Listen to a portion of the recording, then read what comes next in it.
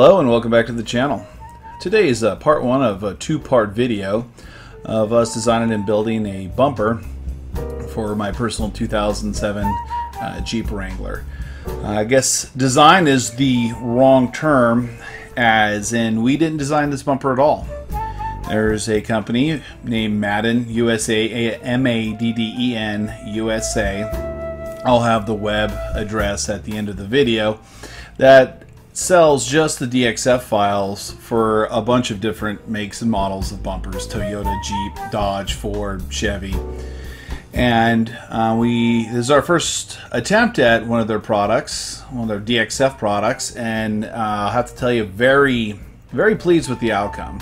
The DXF files flowed very well right into Fusion 360, just as a sketch and inserting each individual part.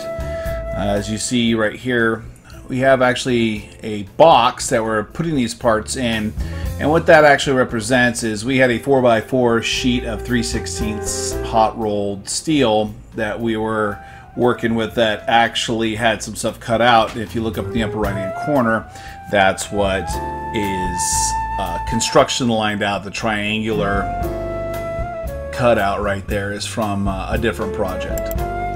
So we weren't able to actually fit all of the Jeep bumper on this 4x4 sheet. You'll see us later on see if we can't fit the piece that we had to leave out, which was the winch plate.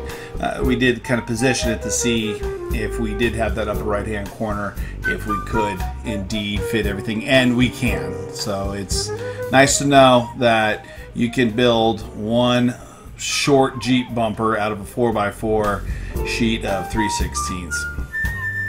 As we continue on here nesting all these parts in whichever way they're going to fit, you'll notice that some of these parts have actually just a straight line across them, and what that is actually a relief cut that the designer is actually right there above those three holes.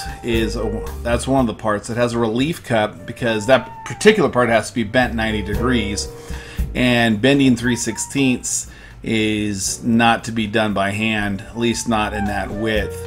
But with that relief cut, it can be bent by, I'd say hand, but you're talking more like 2 crescent wrenches and some clamps, or maybe some vice grips or channel locks. But it was bent very nicely. We actually used our sheet metal brake for it, and it worked very well. Very pleased with some of the things that the DXF designer here, Madden USA, included in this. There's also a template up there in the upper left, right there. I'm picking it up right there.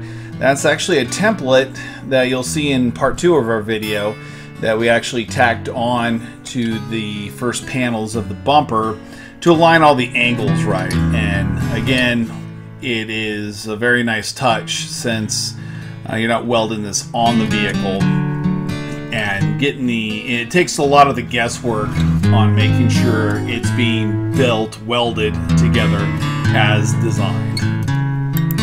And right there is the omitted part for this particular cut. That was a winch plate, but this whole bumper will fit on a 4x4 piece of 3/16. As we move along, extruding the different parts and setting up for cut profiles, I'll touch a little bit on one thing that we found out. It'll be highlighted here soon, right now actually, is those are the relief cuts for the bent parts. And once you extrude the pieces, that the program won't pick up those lines for the relief cuts. So we actually had to create one profile without extruding any parts, just for the relief cuts, go back, extrude the parts, and then create the second cut profile so we can get the relief cuts, as well as obviously cutting out the entire bumper. As we finish up setting up our different cut profiles, we'll move on to the actual cutting process. And here we are over at the old Etch-a-Sketch 4000, and we're cutting one of the pieces that had one of those relief cuts in it. And a keen eye will notice that I put the cut profiles in backwards, so it actually cut everything out before it cut the relief cuts. One thing I wanted to point out is not all hope is lost. As long as you leave the parts in where they're at.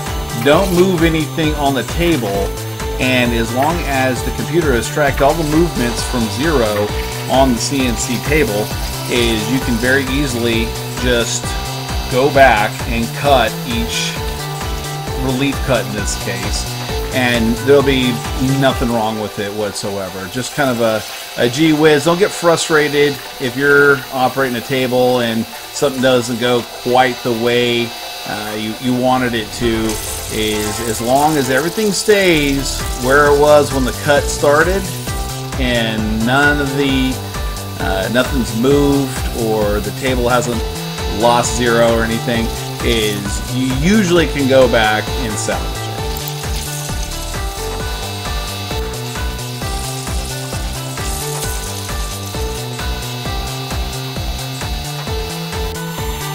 And here we go, cutting those relief cuts, even though I put a magnet in there so I wouldn't lightsaber my finger off. Obviously I went to go stick my finger in there to see if I can get it lightsabered off. But everything worked really well, even though the cut profiles were in the wrong order.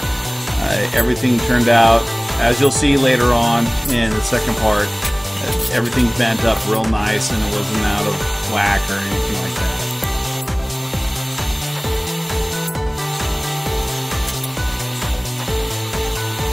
And as we finish up part 1 of this video and pull these parts off the table, I'd like to say thanks for tuning in and watching the video. And remember, if you're in the market for DXL files of any off-road type bumpers, go check out Madden USA, MADDEN-USA.com. See if they have anything you'd like.